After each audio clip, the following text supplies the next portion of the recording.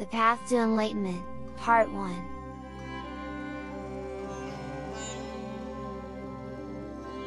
Born in 563 BC, Siddhartha Gautama grew up near the Himalayan foothills called Lumbini, as the son of a warrior king. Upon his birth it was foreseen that he would have two paths presented to him.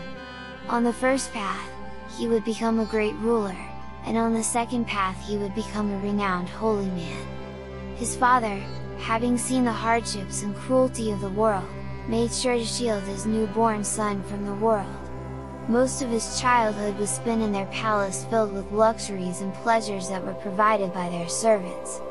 It was not until he embarked on 4 chariot rides that he was exposed to the true nature of the outside world. On his first encounter, he saw an old man, to which his guide explained that all beings change and become old over time, nothing stays the same. On his second encounter, he sees a sick man, to which his guide explains that sickness comes for all despite your age or status. On his third encounter, he saw the corpse of the sickly man from the previous day. In this moment he came to the realization that this too will be his fate and that the only constant in life is change. On his fourth encounter, he sees a spiritual practitioner who was living a life voided of material pleasures, in order to gain spiritual enlightenment.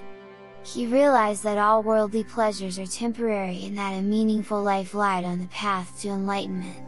The life of the spiritual seeker intrigued and inspired him to embark on his own journey to enlightenment, but in order to begin his journey he would have to renounce all of his worldly possession and attachments, which unfortunately included his family.